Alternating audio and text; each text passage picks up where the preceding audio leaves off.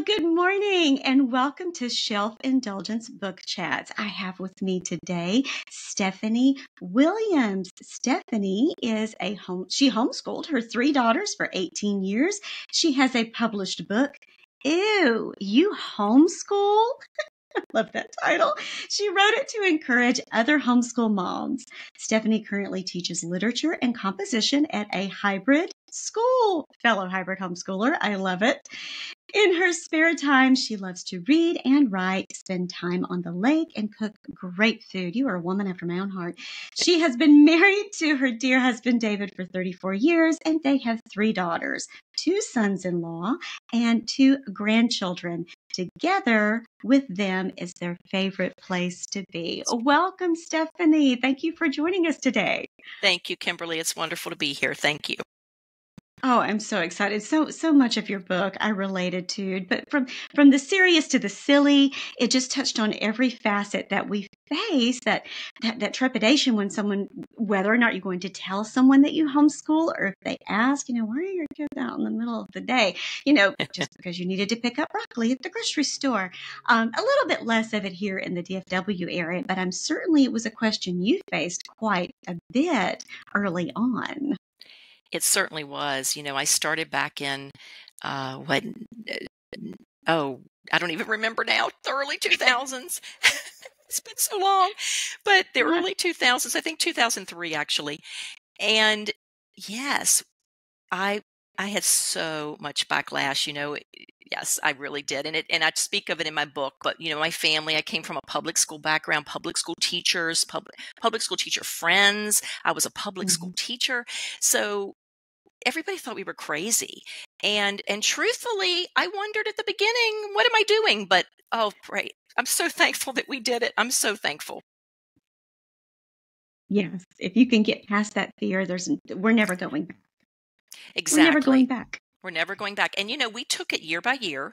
So for a couple years, we would say, okay, we're going to just do this for a year and we're going to see what happens. And we stopped saying that. After about 3 or 4 years, we stopped saying that. We were on board and we were going to just see it through.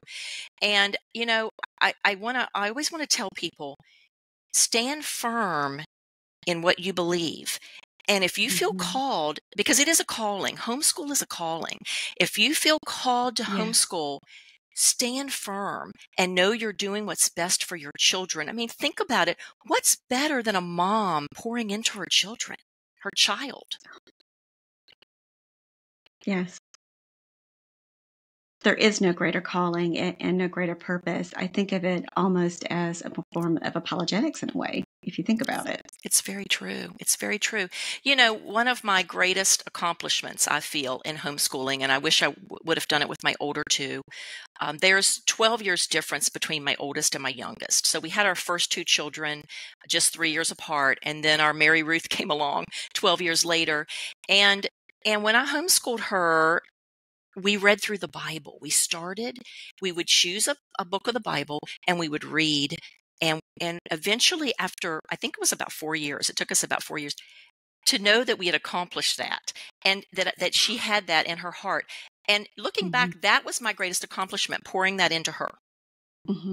Much more than the academics and everything else. And we'll still once in a while, she'll say, remember when we read through the Bible? And it's just so heartwarming to hear her say that.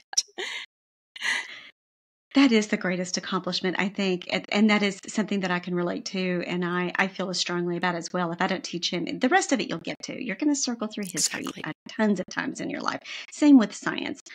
But, and yes, we do the basics. We get it all done. But the most important thing that I teach him, you can look, they walk around with computers on your hands. You can look up anything these days. The most important thing you teach them is how to view the world and how to defend their faith. Exactly. And that's their foundation. That is the biggest foundation of everything that I teach him.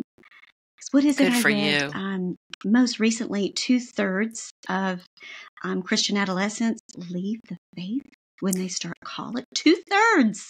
2/3. That's the latest statistics. It is so alarming. It really is. And I think that it's so important as Christian parents that we truly live what we believe, and we live it out in front of Yes. them.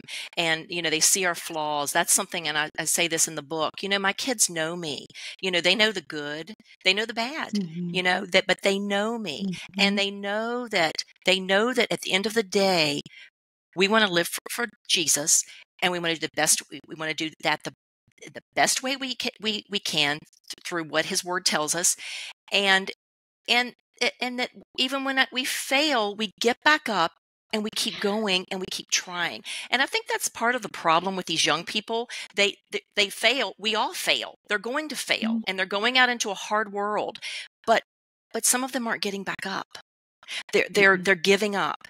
And so I think for us to be able to share with our kids, get back up, do the hard work, it goes a long way. And I know now I have 3 adult children, and I see the struggles. They've all gone through struggles. We all go through struggles, but they've gotten back up, and they've never turned their backs. They know to whom they believe and what they believe. And it's wonderful to see. It's wonderful to see them live that out. Yes. A phrase that I use for that in our homeschool is, I want you to know whose you are. And it's far more important than who you are. I love it. So bigger than that. I love that. Struggle is not suffering. Struggling doesn't have to be suffering. Suffering's optional. But struggle builds character, and that's what we want for our kids more than anything. We do. We do.